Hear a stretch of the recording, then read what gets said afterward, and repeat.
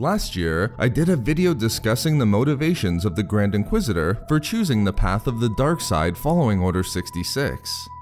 The video centered around the impact that Barriss Offee's speech had on the former Jedi Temple Guard, wherein her confession to the bombing of the Jedi Temple included a scathing attack on the Jedi Order, blaming them for the perpetuation of the Clone War.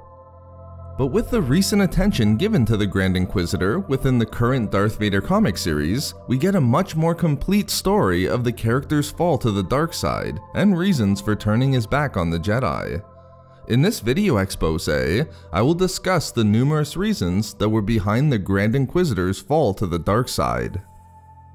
As a bit of a recap, it's important to understand what we knew prior to the release of this year's Darth Vader comics.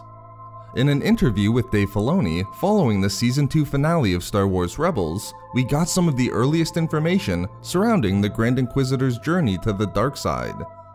We learned that he was a former Jedi Temple Guard, but more importantly, he was one of the Temple Guards present during the arrest of Ahsoka, and again during Anakin's duel with Barriss within the Clone Wars TV series.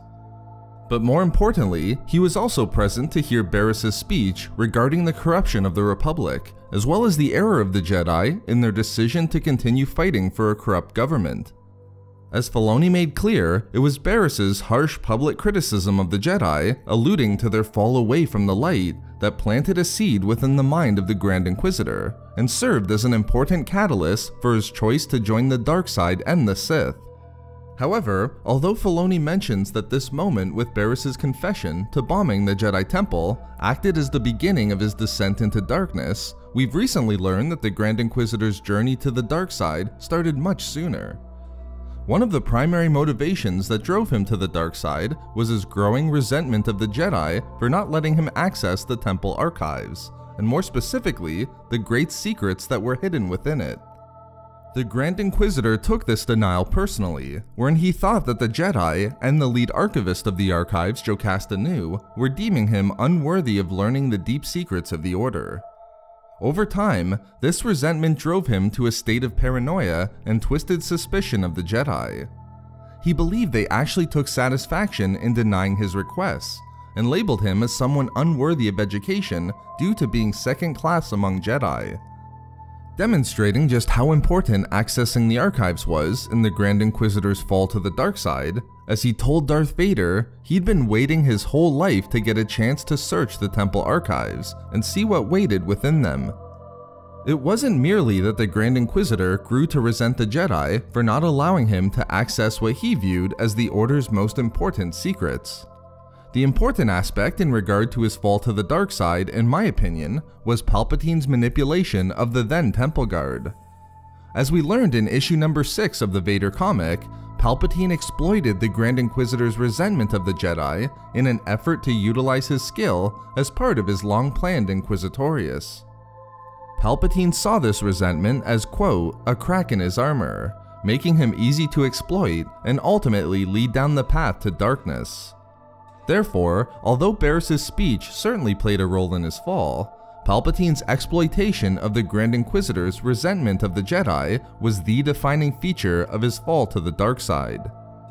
But there was more underneath the surface regarding the Grand Inquisitor than merely resentment over the archives. We learn a significant amount about his motivations during his duel with Jocasta in issue number 9.